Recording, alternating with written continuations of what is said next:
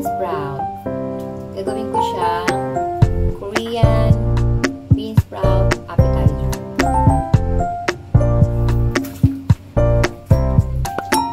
So, inabad ko na siya kanina sa salt and water. Then now, so sa bean sprout na to, wala na siya yung pinaka-beans niya, yung pinaka-water na. So, ganito na lang siya. Pero yung iba kasi, meron pa siya ng ugat. Tulad nito, meron daw. Tanggalin natin siya. So, para po, parang bean sprout na lang talaga natin.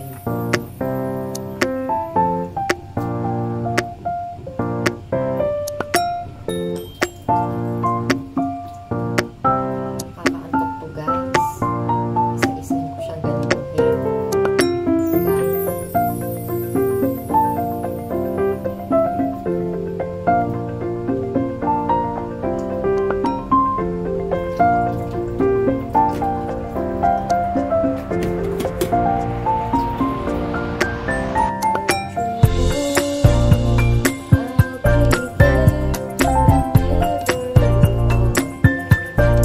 So, ganyan lang, para mawala yung antok ko habang naglilinis nito.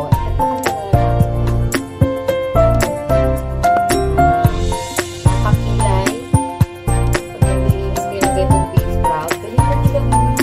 Kantahan nyo na para mawala yung antok. Kasi talagang nakakaantok ko. Ang dami-dami.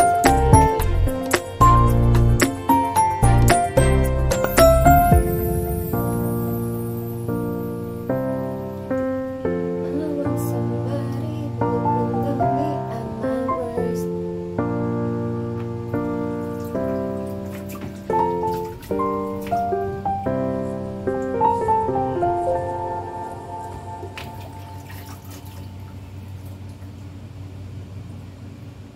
Oh, diba?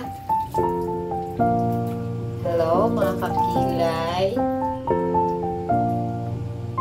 Ito po ang aking everyday routine pag hindi ko day off. Every weekdays, ganito, sa kusina, sa loob ng bahay. Pag Saturday or Sunday naman, depende kung anong araw ako mag-holiday, mag-day off. So, pag nasa labas, pa-beauty ang inyong Jeraykilay. Siyempre, kailangan nila ang ating kilay. Ano pa tinawag akong Jeraykilay kung hindi aural kilay? Ay!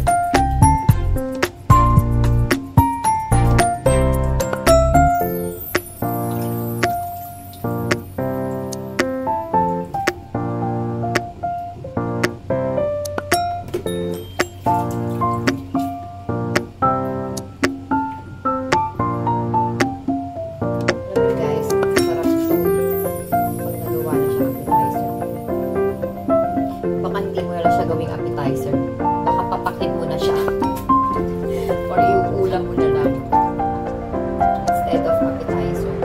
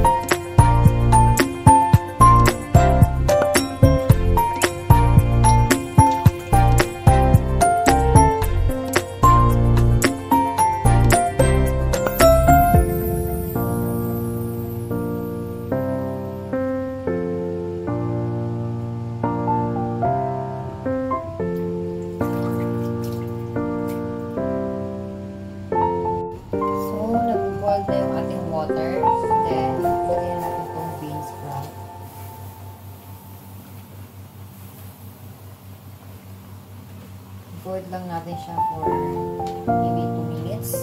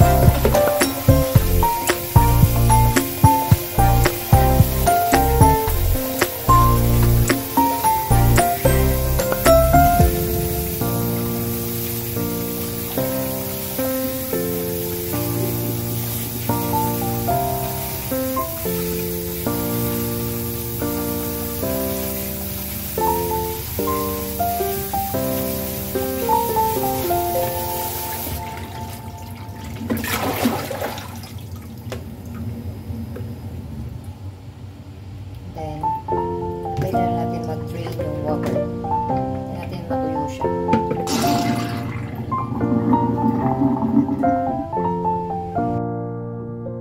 Ay, bakit naka-video?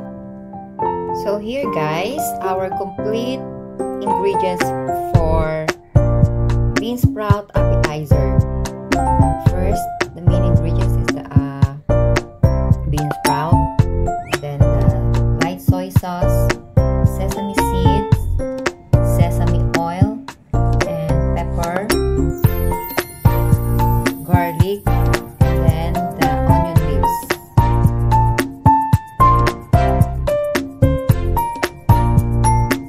So, ngayon, sasama-samahin lang natin siya lahat. Light soy sauce, sesame oil, sesame seeds,